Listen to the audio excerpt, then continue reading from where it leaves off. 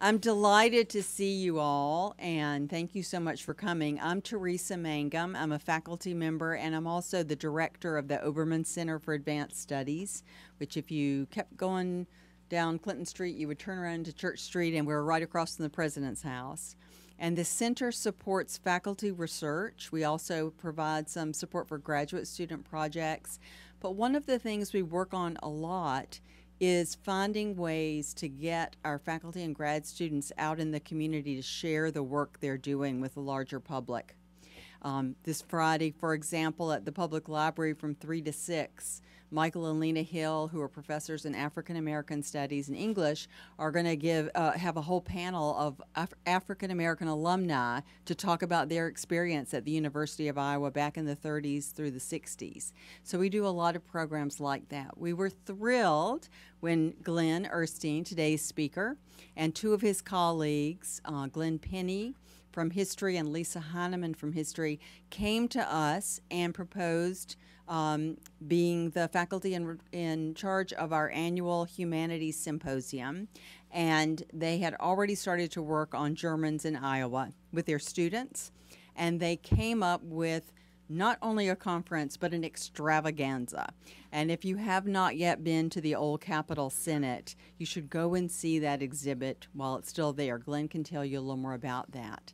So let me tell you a bit about our speaker, and then I will sit down and we'll have a feast for the eyes as well as the ears here in a second. Today's presenter is Glenn Ehrstine, who's an associate professor of German literature at the University of Iowa. He's been here since 1994. German immigration to Iowa is a pretty new field for Glenn, unlike a couple of the other two organizers who had done a bit of work, especially Glenn Penny in history. But Glenn jumped in with both feet. His main research interests up until now have been theater, the performance traditions of Mardi Gras, and the cultural transformations that took place between the late Middle Ages and the Protestant Reformation. And his first book, titled Theater, Culture, and Community in Reformation Bern, 1523 to 1555, was awarded the 2003 David Bevington Award for the best new book in early drama studies. That was an award given by the Medieval and Renaissance Drama Society. For the German Iowa and the Global Midwest project that you're going to hear about today, Glenn has begun to do research on over 60 German language newspapers right here in Iowa, published between 1853 and 1973. His talk today, German Iowans and the Politics of Brewing, draws upon newspaper material from Des Moines, Dubuque, Carroll, Waverly, and Iowa City. Please join me in welcoming Glenn Ehrstine.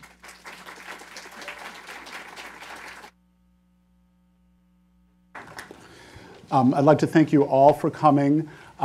Today's talk is going to be videotaped, and so I'm not going to move too much here, and I have certain technological devices here which will help me, and I hope to wield them authoritatively here. I'd like to thank Teresa very much for that kind introduction. I'd like to thank all of you very, very much for coming. Teresa mentioned what my primary research field is. I can assure you I do not have this crowd when I talk about, for example, Corpus Christi plays in 15th century Germany and relics. So this opportunity, or this project, really has been a very welcome opportunity for me to get involved with public outreach, public humanities.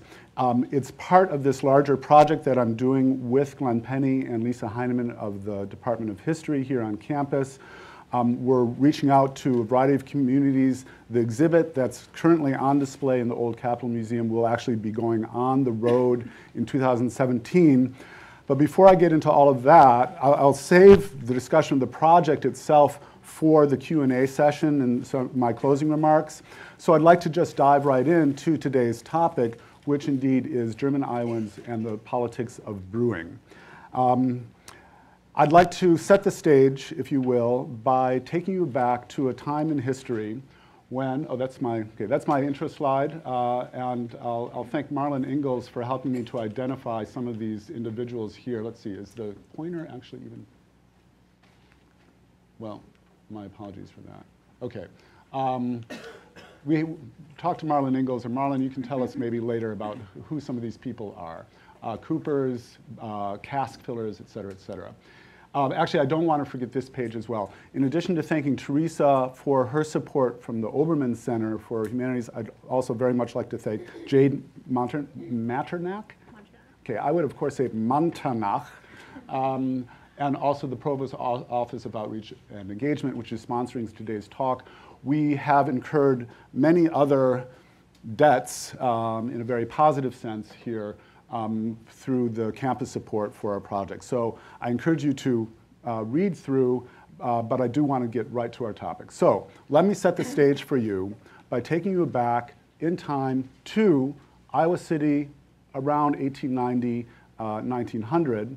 This was a time where the state of Iowa actively promoted immigration to the state, going back to the founding of the Iowa State Board of Immigration in 1870 and the publication of a pamphlet here, Iowa, the Home for Immigrants, in German, Danish, Swedish, and Dutch. And they actively had, the state had agents stationed in Copenhagen, in Hamburg, in London, in Amsterdam to recruit immigrants to the state. So the state was very interested in having immigrants come. The German immigrants brought with them a thriving newspaper culture, and they founded here over 60 newspapers throughout the state, which survived for the most part up until World War I. We'll close with World War I in a moment. And if you will, you can think of these newspapers as the Telemundo of their day. This was how Germans and the immigrant community, German language immigrant community, talked about the news of the day, got their information, et cetera, et cetera. And through our project, we have realized that to some degree, a large portion of the history of the state, certainly the political discourse that was occurring among German immigrants, it's taking place in these German language newspapers. And in order to access that, you have to both read German and read this old Gothic font, which my students also are not thrilled about. But if you can read the Gothic font, I'm assuming you can read the Iowa City here. I lived in town for over 20 years until I began this project and realized that Iowa City had, over time, not just one, not just two, but 3 German language newspapers that survived up until 1903, and then the Iowa City Post here was the main one. That around 1903 went up to Cedar Rapids, where it continued publication as the Iowa Post, until 1917. This is also a time when Iowa City had many immigrant business owners, prominent business owners who had seats on the city council. And here we have, for example, Henry Wienicke. He was actually born in Ohio to German parents. He was a member of the Zion Lutheran congregation. And he was first the manager and then later the owner of what was known as Fink's Bazaar, Cigars and Notions. And every time you walk into Iowa Book and Supply today, you are walking past the historic location of that now cliched Indian cigar store Indian, which was part of the standard repertoire for cigar stores at the time. Not only were local businesses owned by Germans and other immigrants, customers, Iowa City was a polyglot community, so that the savvy business owner knew to advertise not only in English, but also in German, as well as Czech. Oops, sorry, click twice. So right here, we have, for this Fink's Bazaar, we have 3 different advertisements, both in English, or 3 times English, German, and Czech. So Iowa City really is a polyglot community. All of these immigrants, they're immigrants. They bring with them their own cultures, their own habits. These cultural habits are often distinct from the largely Anglophone and Anglophile immigrants, or probably not even immigrants, residents of the state, who a lot of the early residents of Iowa are coming from the East Coast. They're coming from Protestant backgrounds, Puritan backgrounds. A lot of the Germans in Iowa, particularly around Dubuque, but also in Iowa City, are German Catholics. Pretty much all the brewers in town were Catholics.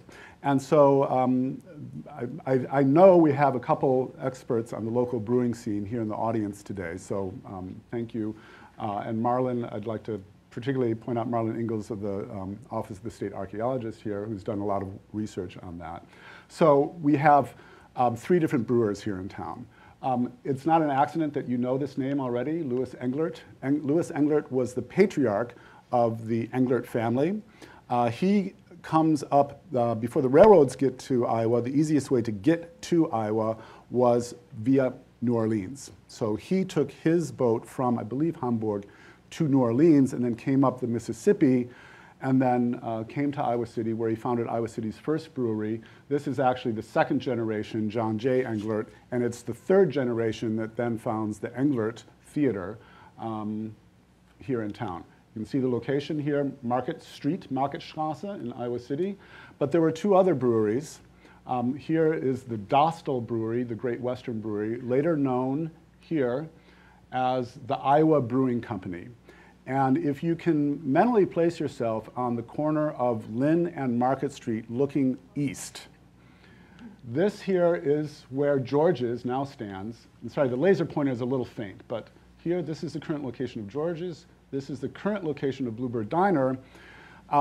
There is now a parking lot in between those 2 locations. The reason there is a parking lot is that this brewery, as pretty much all the other breweries in town, had cellars, beer caves, where they stored the beer before they shipped it out. So unless, if I understand correctly, Iowa City real estate is now getting to the point where soon, perhaps, it's going to be worth a developer's economic investment to actually go in, dig up those beer caves, and then put up perhaps a new apartment building or a business complex there.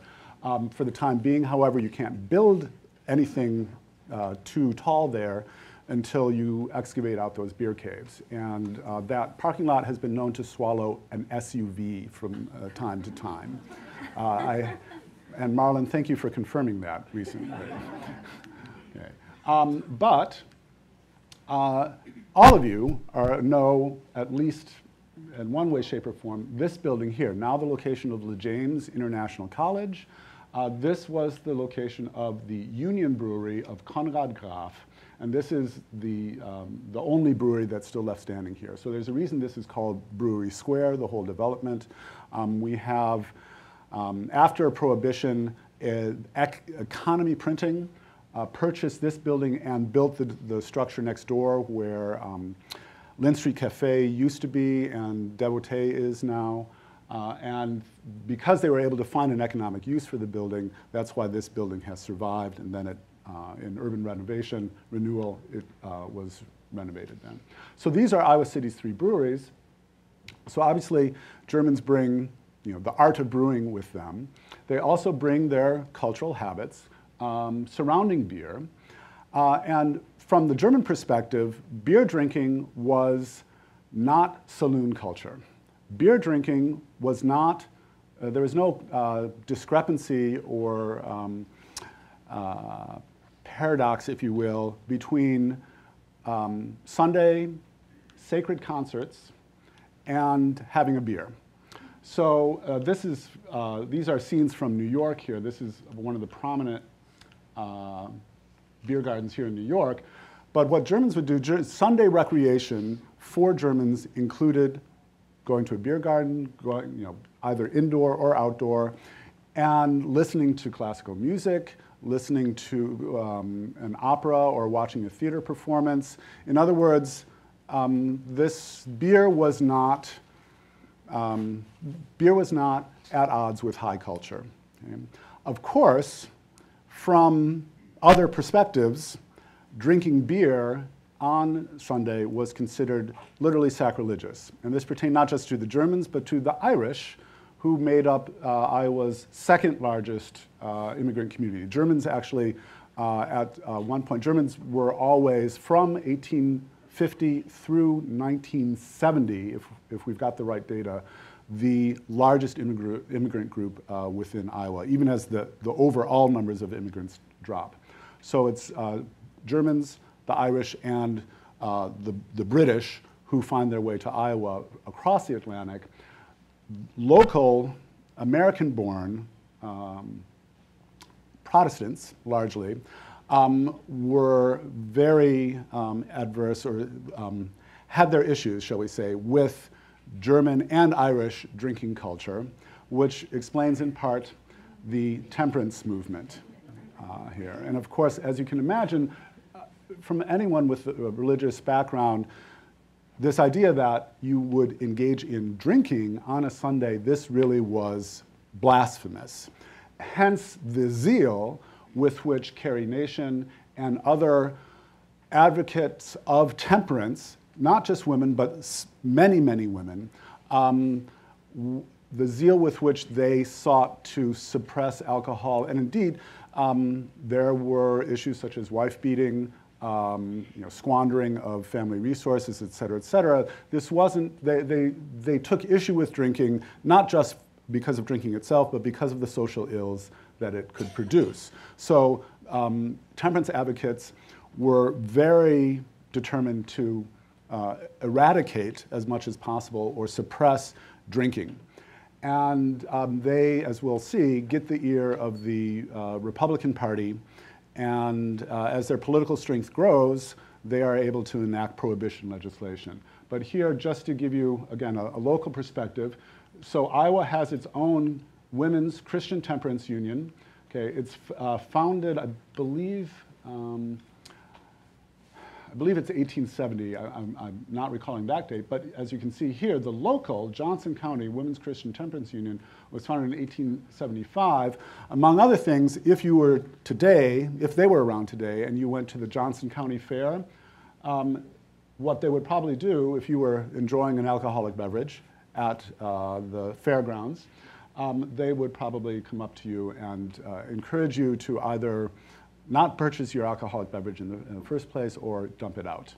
And they had other ways of encouraging pub owners, saloon owners, to dump out their stores of alcohol as well. So a common method, a common procedure, if you will, these women would meet at a local church, Protestant church, hold a prayer session, and then they would proceed from the church to whichever saloon or set of saloons that they might have been targeting at any given time.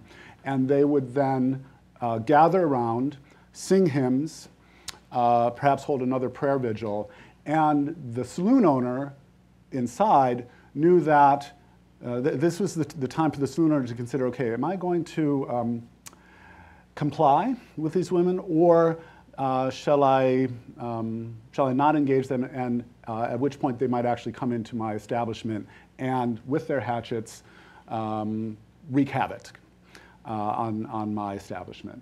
So this particular saloon owner here, this is not a member of the actual temperance group.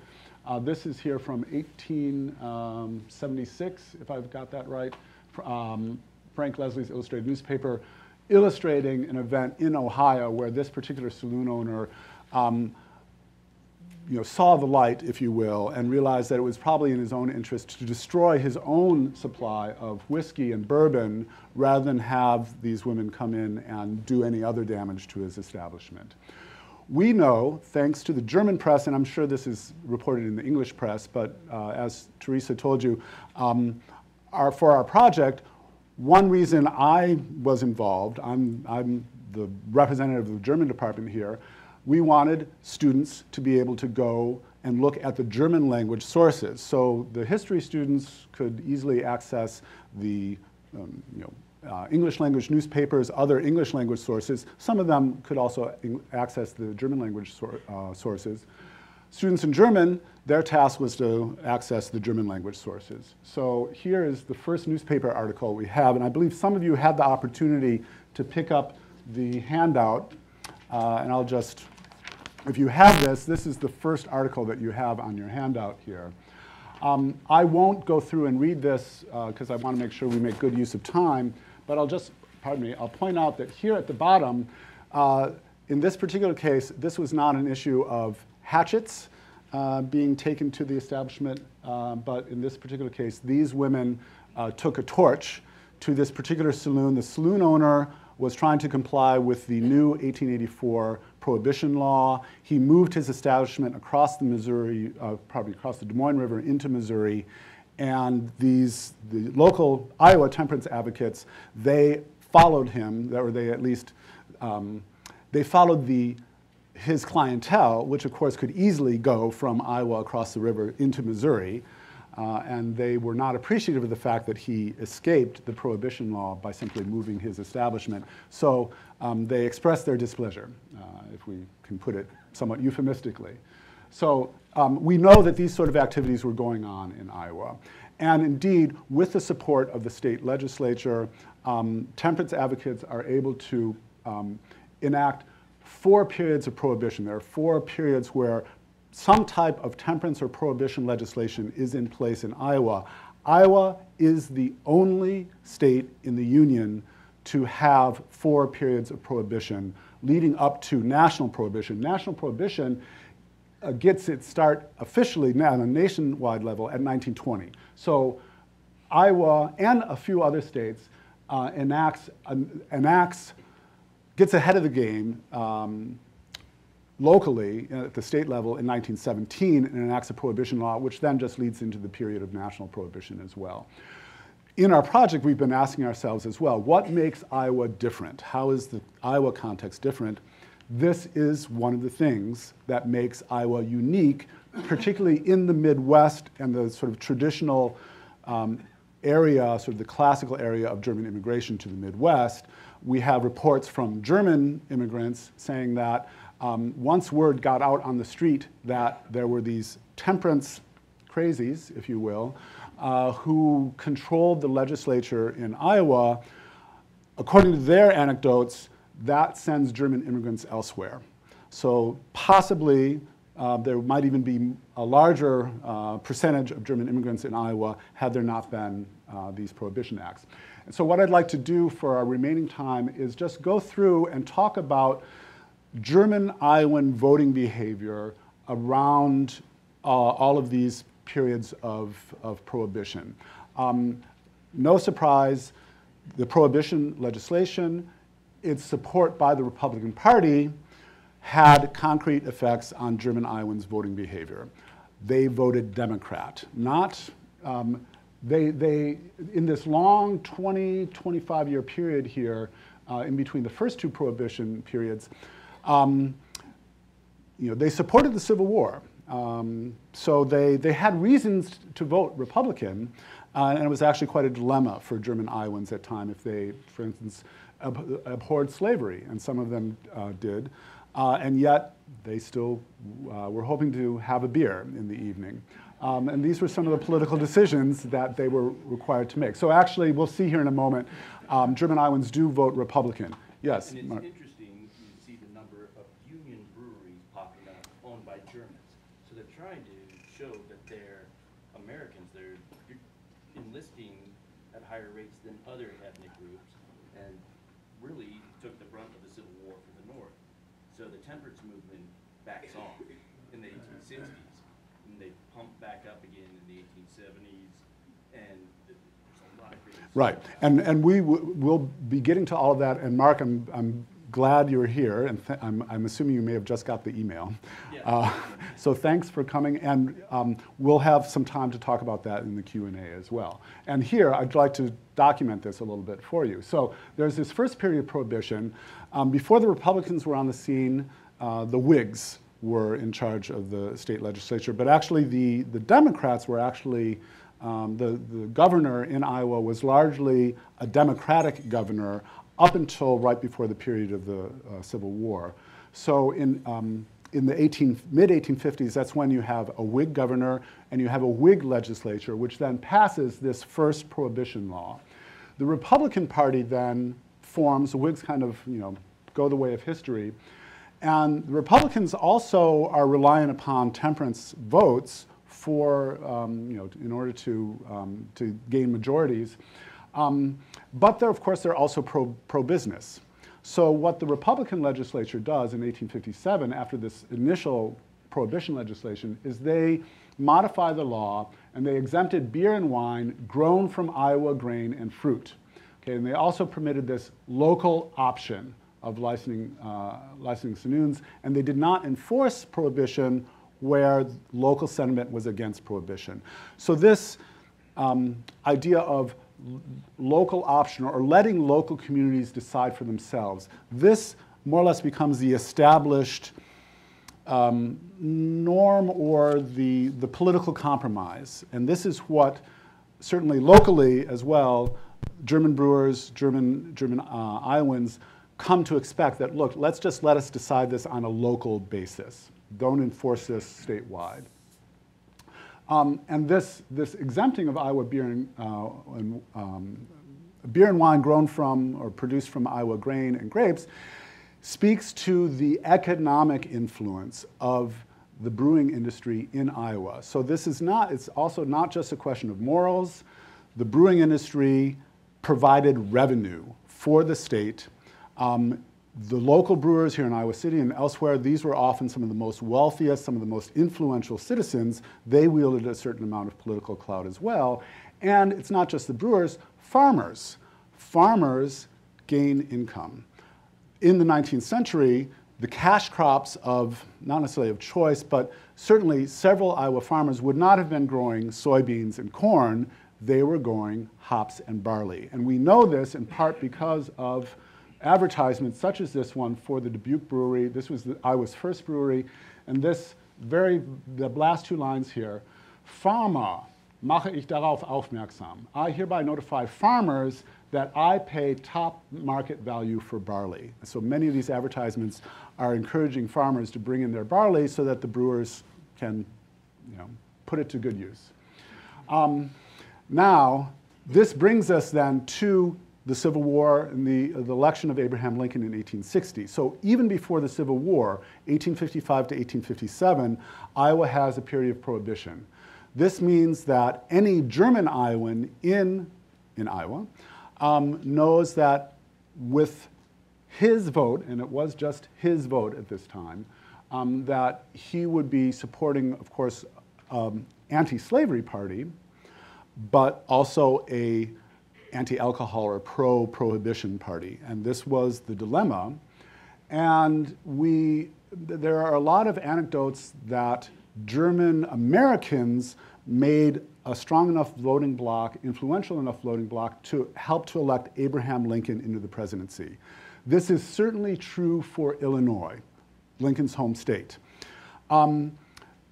Up until, among other things, the 1960s, in this particular article, this was the assumption for Iowa as well. And we know, for example, there are communities with strong Republican support. Davenport is one of those communities.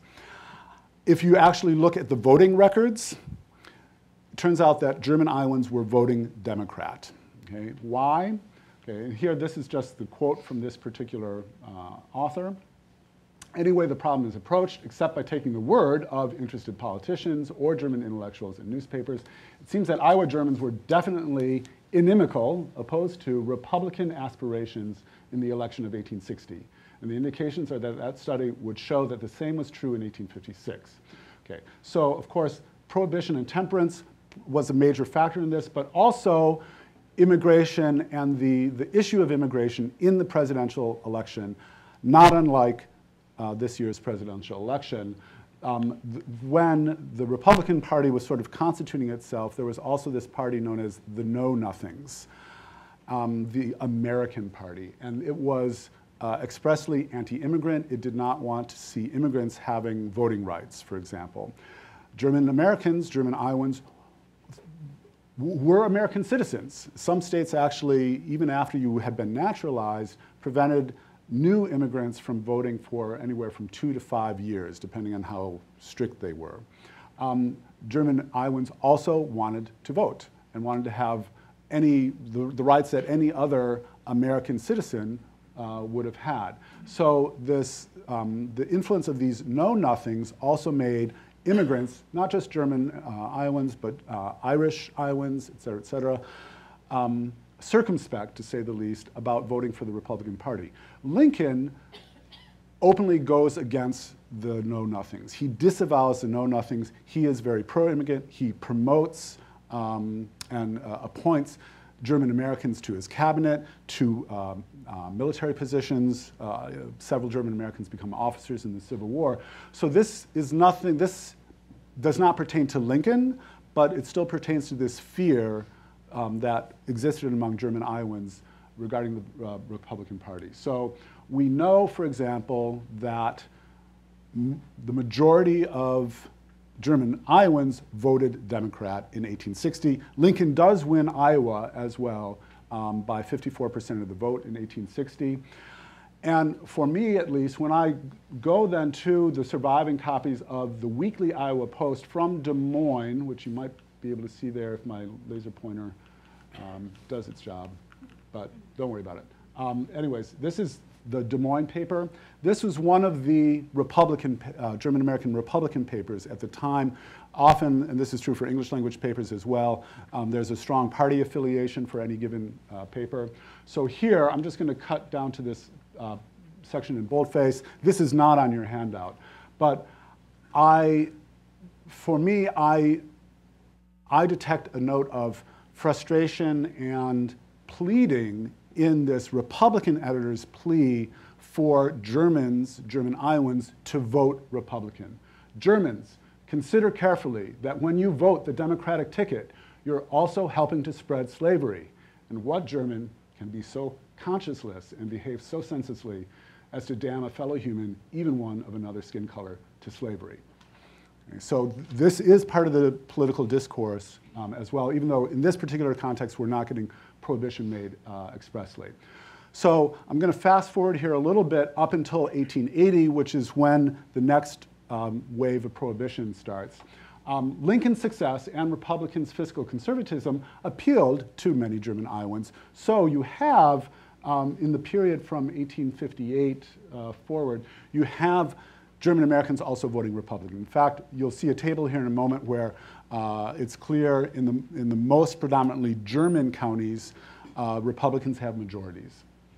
Nonetheless, during the same period, the temperance movement continued to grow in strength, and to secure the support of temperance voters, Iowa Republicans promised to pass a prohibition amendment to the state constitution. And this is the same procedure as exists now. The legislature has to pass this in 2 consecutive sessions of the legislature. So in 1880 and in 1882, Republican-controlled legislatures pass the wording for this prohibition amendment that is then put to a vote in 1882. And this was one of the strictest prohibition laws in the country and outlawed the manufacture and consumption of all alcoholic beverages.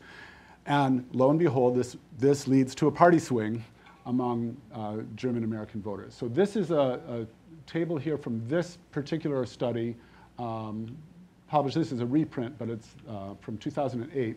And you can see in the top, so these are voting patterns in the 14 predominantly German Iowan counties from 1876 to 1896. Percent Republican is that first line. And you can see in 1876, 55% Republican, 56% Republican. Boom, starting in the 1882 referendum, okay, 39% are voting for the amendment to go dry, which was a Republican policy. And then the support continues to drop, 44%, 44% in 1888, 36%, 36%. And in 1890, Iowa has its first Democratic governor in 30 years or so. So German Iowans are also impacting the vote and the swing to go Democrat in the state. We will see, come 1896, the prohibition law is annulled, and there's a new local option version, which explains why the Republicans gain more support again in 1896. And I should say the referendum actually only lasts for approximately a year because a very clever German-American lawyer from Davenport figures out that the House version and the Senate version have a slight discrepancy. It's taken to the Supreme Court, and the Supreme Court annuls the constitutional amendment. The Republicans, nonetheless, and the temperance advocates come right back, and then in 1884, they pass legislation, not as a constitutional amendment, but simply as a statewide law, to enact prohibition again, and that stays in place for 10 years. This has widespread implications also for national elections as well. So here, this is the 1884 election between Grover Cleveland, James G. Blaine. You're likely to only know one of those names, and that's because German Iowans helped to vote in Grover Cleveland, and here this is also newspaper coverage from Carroll, Germans for Cleveland, why the president of the National Brewers Association, a Republican businessman, will not vote for Blaine. Okay, so I have a couple maps now, and I want you to just see the overlap between the counties that are most heavily German. So here, the dark brown counties, these counties have 2,000 or 500 or more German-born citizens. They were born in Germany and traveled at some point to the United States, to Iowa. German immigration starts along the Mississippi. The Missouri at some point is also made navigable, so you have a lot of, you have Council Bluffs and Sioux City are also strong centers. And then in general, the northern half of the state fills in, it's the most German area of Iowa. The south, less so in the south. Ottumwa is an exception. So that's the German population pattern. And then if you compare it to the voting habits, the voting outcomes, county by county, for example, this 1882 Prohibition Amendment. All of the counties here in red are the counties that were opposed. And if we just toggle back, it's pretty much an overlap. So these German Iowans are voting against prohibition. And then let's look at some of the broader implications for brewery culture, saloon culture, et cetera, et cetera. So here you have, this is the one source, hobby historian, a labor of love, put together the breweries of Iowa, and has this chart on the number of breweries. So where there's a microbrewery revival now, I don't know the number of breweries in the state. I think one or two of you might actually know that right now. Microbreweries are becoming popular. This microbrewery culture was already in place in the 19th century. Pretty much any town that had more than even just 1,000 residents was likely to have had a brewery. So you see, up until, things peak right here, 138 is 1878. Things go down a little bit, and then here, 1884, that's when this very strict prohibition law is enacted, and boom, you just go down, and in 1890, that's the low point, in 23. The numbers start to go up, but this is also a time of consolidation. So the period of small, sort of handcrafted, mom and pop brewing, if you want to put it in those terms, that's over. And then industrialization starts. So you can see even though the number of breweries stays about the same, the output continues to grow. This is also the period of time when Pabst, Anheuser-Busch, Schlitz, et cetera, they are consolidating their markets and shipping nationally as well. This is a county-by-county overview of what happens to saloons in Iowa following this vote. So all of the solid red counties, there were saloons prior to the prohibition law. Saloons remain in place, even though the law technically is putting them out of business. It's the red shaded areas where saloons go out of business. And I want to point now to contrast the situation in Carroll and the situation in Johnson County. Okay, Johnson County is shaded area. Johnson County loses its saloons. Carroll is German enough that it doesn't. So here's Carroll. Okay, this is the Carroll Democrat from the 8th of August, 1884. It's in your packet. This is an open, anyone who could read German, and not everyone could, the Germans are just talking about themselves. Don't worry about it. Okay, everyone is convinced that no one here in Carroll will undertake anything against saloon owners, even the prohibitionists, as long as saloon owners conduct themselves more or less reputably. We hope as well that saloon owners will follow this course. We are convinced that the drunkards apparent from time to time on the streets did not get drunk in saloons because, as we hear, no, as we have personally assured ourselves, saloon owners are extremely careful with the sale of alcohol. Okay, and I'll let you read the rest of that in your packet. So this is the situation in Carroll. How do things look in Johnson County? It's a completely different situation, and some of you already may know this article by Marlon Ingalls. It appeared in the Little Village in March of 2013 about local beer riots. In other words, when the prohibitionists and local temperance advocates, try and enforce this 1884 prohibition law, there are riots. And yet, Johnson County does not have a strong enough German majority population to resist these efforts. So over time, Johnson County goes dry. Okay? And the brewery owners are major protagonists in these riots. Very briefly, on 13th of August, 1884, John Dostal, Great Western Brewery, and Graf of the Union Brewery, as Mark Fullenkamp pointed out, were required to stand trial at the home of Justice of the Peace John Schell in Scott Township for having distributed beer in violation of the new law. A mob accompanied the men to Schell's home, tarred the prosecuting attorney, and upon return to IC, severely beat one of the alleged informants. And the word on the street was that the prohibitionists were paying informants to go and snitch, if you will, on the brewery owners. Okay. There are a couple other discussions of this. The State Historical Society has a couple write-ups. And I was always just puzzled. Why are they going out to Scott Township? And it wasn't until I looked at both this report from Carroll. This made not just statewide news, but national news, these riots in Iowa City. And I'll show some township voting records in just a second, which helped me, I think, to at least make a plausible theory for what's going on. So according to the German perspective here, if acts of violence against the lackeys of the prohibitionists occur here and there in Iowa, then the prohibitionists are themselves to blame, for it was precisely they who first broke the law in their blind rage by vastly exceeding the provisions of the Prohibition Act. The Law and Order League presumes the right to circumvent district attorneys by means of venal lawyers and twisters of the law, whom they pay to target saloon owners and brewers and to drag them before rural justices of the peace, who are eager to do their will, even when the circuit court has denied justices of the peace any jurisdiction over matters of prohibition. Two respected brewers of Iowa City, the county seat, were dragged in front of a justice of the peace out in the country, namely in Scott Township, not at the instigation of the district attorney, but rather by the private lawyer of the local Law and Order Society. At this, the blood of the opponents of prohibition tyranny began to boil. More than 100 of them grabbed the paid lawyer and informant for the Law and Order League, stripped him naked in the street, coated him with tar, and chased him away. Okay.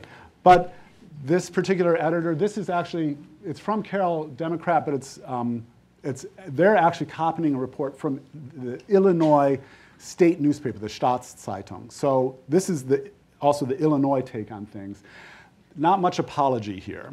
So this is not to condone the behavior of the local brewers, but to explain it at least a little bit, particularly why Scott Township. So this here is from the History of Johnson County from 1883, which has a chart of the vote on the 1882 amendment in Johnson County by township.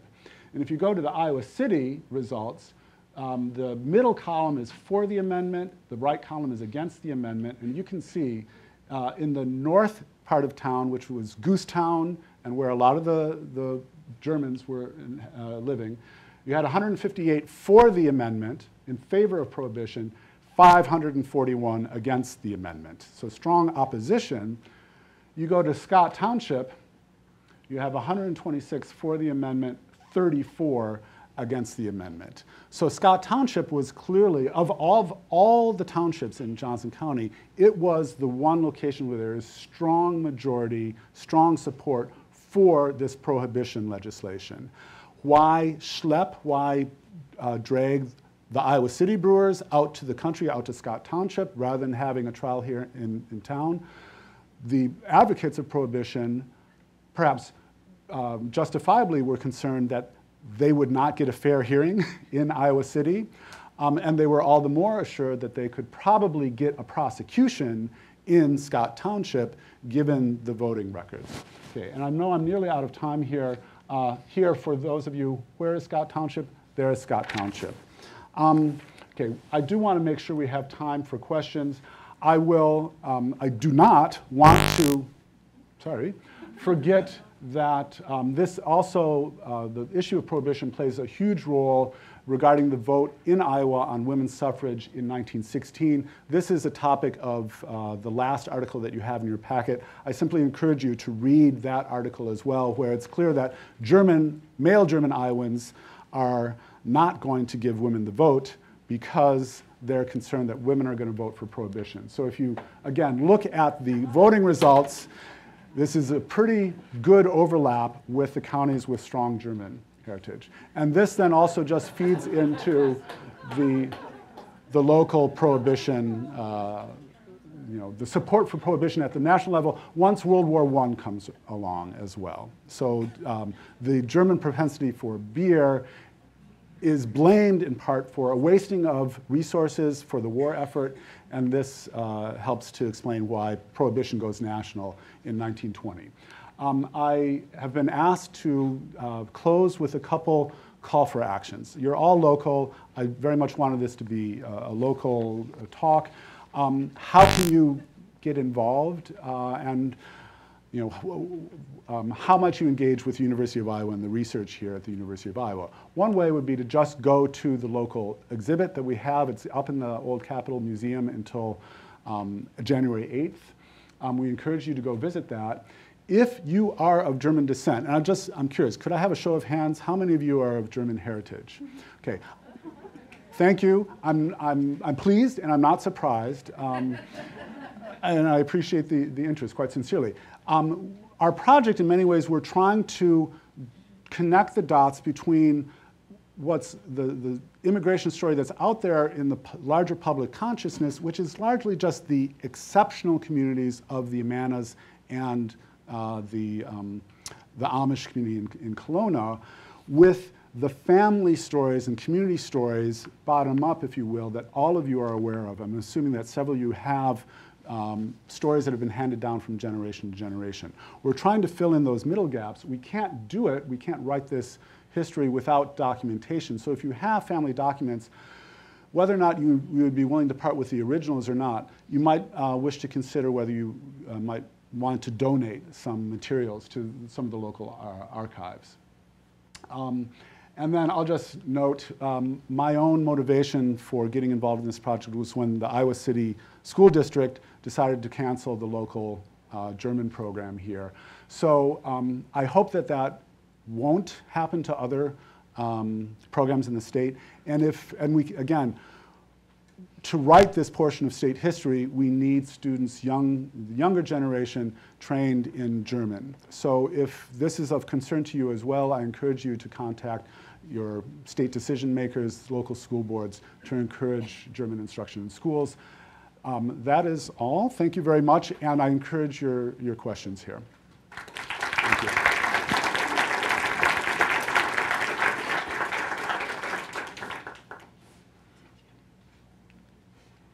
Yes? What nationality or what background did the temperance movement have? They were often British or American. To hear the Germans tell it, they are of Puritan strain. And they're often coming from New England. So whoever's moving to Iowa from New England tends to bring a rather ascetic worldview with them, and supports blue laws. that would prevent drinking, gambling, even card playing and dancing in public on Sundays, for example. Yes? In the 1860s, you had said that there was a large anti-immigration movement about whether or not they would have voting rights. Wasn't the bulk of the population immigrants at that point? Well, yes, well, okay. The German population, this is actually on the chart on the flip side of your first page. You can kind of track what percentage of the total Iowa population is made up of the German population. It's growing in the 1860s. It hasn't peaked yet. The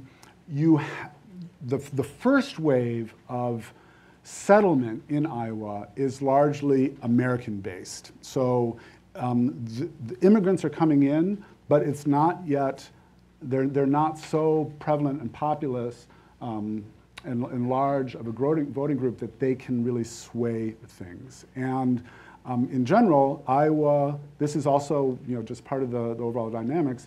Once Iowa develops this reputation as a sort of stronghold of prohibition, this does send some German immigrants elsewhere. So Milwaukee, you have these issues in Wisconsin, in Minnesota, in Illinois as well, but you don't have majority temperance support, which pushes through these prohibition laws. There might be local dry counties. You have to remember, the Black Hawk War takes place in 1833, and that opens up Iowa to immigration. But you could only move into Iowa 50 miles away from the Mississippi River from Dubuque down to Keokuk. So most of the towns are on the East Coast at the beginning, and they are Kentuckians and men from Maine. The German immigration doesn't really take off until the 1840s. And it's just this big wave, and that's why the anti-immigrant aspect comes in. Mark, could you maybe just briefly mention your own personal background? Because you come from a Mississippi. I come from Lee County, Iowa, and that was all white Anglo-Saxon Protestants. But then here come these Germans with their breweries. There were 3 breweries in Fort Madison. I grew up in a house built in 1846. In the back pasture, there was a brewery. And when we were kids, we dug up the tunnels and built forts and stuff. And I didn't know that Prohibition hit in 1884. But while I was looking up Supper Glen and Glen, I found out that one of my ancestors was the owner of that brewery. As soon as the temperance movement comes back in the 1870s, the Germans start changing the dialogue, the marketing. So the United States Brewers Association, American Brewers Association, they're trying to get in with the temperance movement and say beer isn't intemperate. Yeah, it's not whiskey. So they're trying to make it seem that beer is okay, but the whiskey, yeah, you guys can get rid of that. Yeah. And the Brewers Association has magazines, an annual, and you can look at it. And so when they get rid of Prohibition, the Heil family in Burlington orders all the brewing equipment from a Chicago company to build their brewery in Burlington again after Prohibition. Okay, thanks. I want to make sure we have time for 2 or 3 more questions at least. Where was the Englert brewery you showed? The Englert was right across from the Dostal brewery. So Market, that was Brewery Row.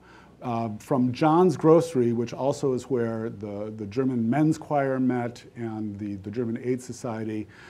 So the smaller parking lot, because the Englert Brewery was the first brewery, it was smaller. The technology wasn't as fully developed, if you will, or it wasn't. They didn't have it down quite as much, and so the capacity was always smaller.